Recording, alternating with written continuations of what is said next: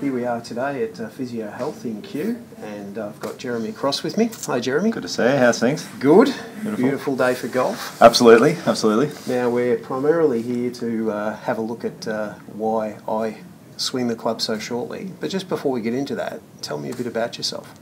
Yeah, absolutely. So I was a golfer, very keen golfer, and ended up going to the United States on a scholarship.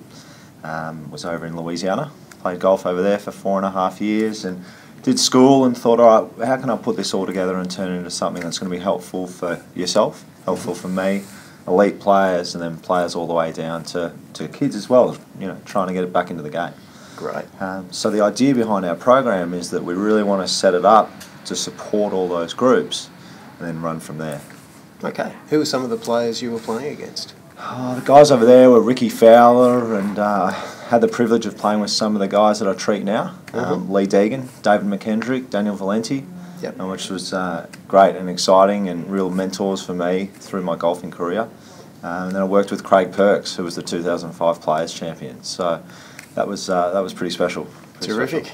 And now you're back in Australia doing this and helping people play better golf? Yeah, so back here and working at Physio Health, and between the 6 clinics that we have, trying to really get the word out there and start the golf performance enhancement program. Great. Now we're about to do a screening with the performance enhancement program. What happens during a screening? Basically, we go through a series of questions initially. So I want to really get and grasp what you want out of your golf game. There's no point, I don't believe, in setting goals and having these aims if we're not going to do them specific for you. So nothing of it's mine. It's all run by what you want to achieve. So we initially just do a bit of a question and answer, and then from there we develop the screening and build from the ground up. Really working on your movement patterns, looking at one side versus the other, and develop slowly into that golf-specific movement. Great. And who do you think would benefit from going through this process? A lot of people will benefit. We can sit here and say, come in and come see me, and such an amazing product, but I think the words speak for themselves and the improvements seen. So I'm treating kids from 11 years old all the way up to a 73-year-old, and every one of them become more aware of their bodies and how they move. So that's the most important part, is bringing that awareness to golf and really supporting them with the team. Great. So you don't have to be an elite player to get a benefit from this. So it might be that you're struggling for distance, and is that one of the most common things you get?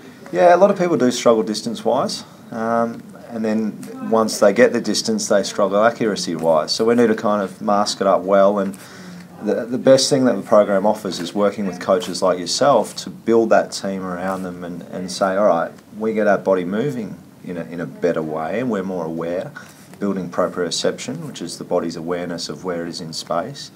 And then we get the coach to help out and do their thing, and there's separate entities to make it work well together. Fantastic. Well, I'm looking forward to going through this process. I'm a bit nervous about being tested. I hated tests at school, but I look forward to it. Well, there's a reward at the end, so we'll do the program and go from there. Fantastic. Thanks, Jeremy. No problem.